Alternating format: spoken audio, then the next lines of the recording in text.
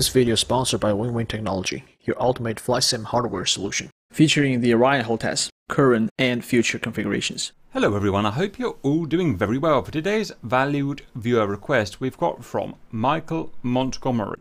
Cap, please do a vid on Manpads versus World War II fighters. Please, Camp.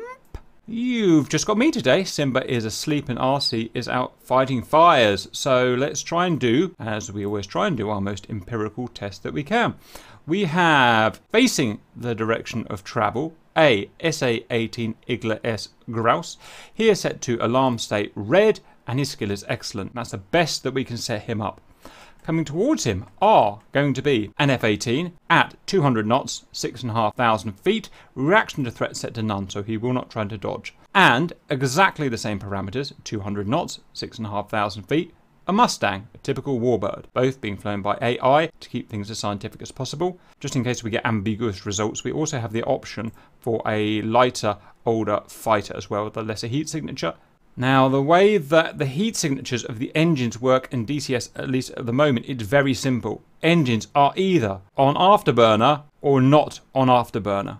At least for the jets. We only tested the jets. Now, I know that's going to sound really weird and you're going to probably think I'm wrong, but I've done an extensive test or set of tests on it. I've got an hour's worth of video looking at it and all the different ways we tried to measure it. And at the end of the day, we only found two differences in the actual heat signature of jets. And that is with or without afterburner. If you want to look at the study I did on that, I will link it in the video description, but that's the best I've got for that.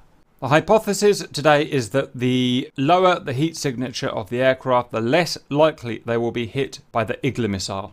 Now, it's very easy to tell how hot these engines are because they are just a Lua coefficient. They're out of 5. This is about 3, the Hornet is 3.5, and this is like 1, or probably even less than 1, probably about 0.5. This is probably about 1. So that is many times hotter than that, even if this has afterburner off, which I imagine would be completely realistic. So let's go and test. We'll start with the Hornet as our control, and we probably all know it's going to get shot down because it's 6,500 feet, 200 knots. It could not be an easier target for an Igla missile. Off it goes. Airspeed 181. Okay, sir. Do your worst. Speed it up because no one wants to sit here for 20 minutes, including me. Okay, he's tracking. Visual. That's going to be a first hit. There we go. Igla out.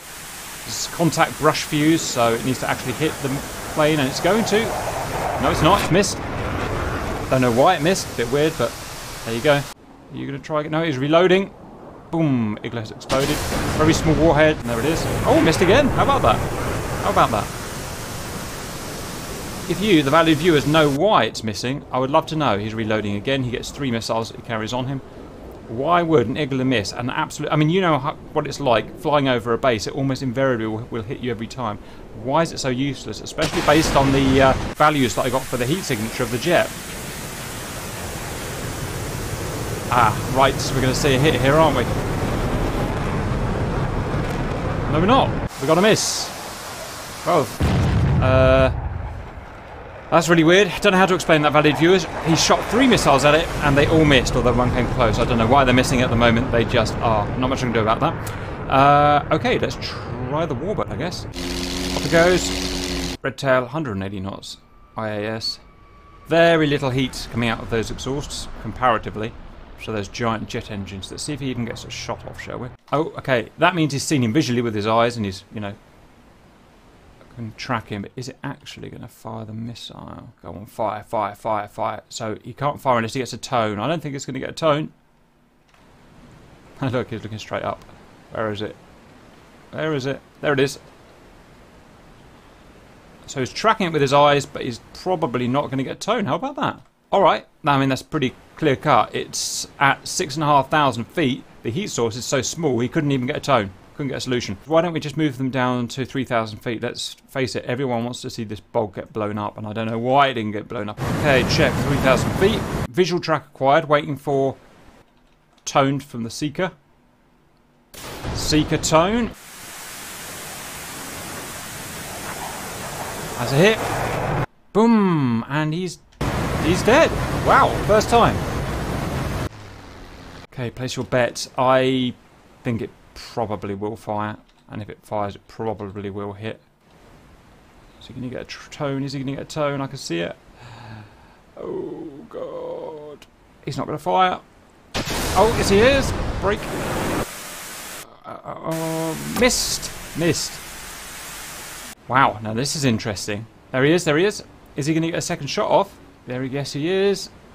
Still got optical solution. He's going to fire. Now, here's the thing. Is the Warbird hotter from behind like the plane is? The plane is hotter from behind. That's scientifically proved in DCS. Is the Warbird hot? I've never even thought of testing before. I mean, why would it be? It's not going to fire, is he? Speed it forward. Well, that is a clear-cut result, valued viewers. We're going to run it again just to make absolutely sure whenever you're doing anything in science, you need repeatability. That is the basis of empiricism. So, and hit. Yep, it's dead. And one thing's for sure, he can't fire as far away. The Warbird's almost above him by the time he gets to fire. Ah, that might be the reason why it's missing. Right, I've got a theory now, valued view. Stop. Ah, I've got stuck in fast motion. That's annoying. There we go. And he won't be able to fire. Okay, it's missed again.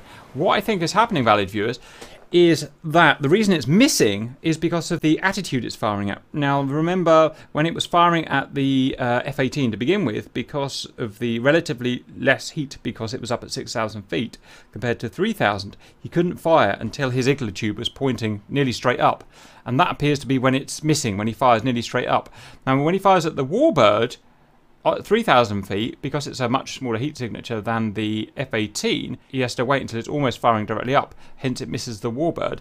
Whereas the F-18, he can fire it at just about 30 degrees up. I wonder if it's something to do with that that's making the Igler miss. I bet an Igler doesn't track properly when going up in like a funnel upwards, maybe plus or minus 20 degrees around the vertical. Let me know what you think about that, but that's what I'm seeing here. I guess there's just one more test to do. What if we're trying to kill this guy, actually go straight against him, head on, when he's set to maximum skill? Okay, F-18 first. We'll just go on a relatively low throttle, but like I said, according to our study, the amount of throttle doesn't matter. It's just afterburner or non-afterburner. I can't remember how to use the gun. Oh, there we go. Gun. There we go. He's not going to fire, is he? He's not going to fire. He can't get a frontal shot for some reason. I don't know why. Oh, I stand corrected. And he has missed. Do you see the bullet? You see the shell? It went right by him.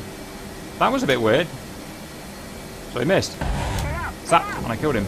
And then I crashed. But that's okay. He's not going to fire, is he? He can't get tone. Oh, yes, he did. But he fired much. Uh-oh.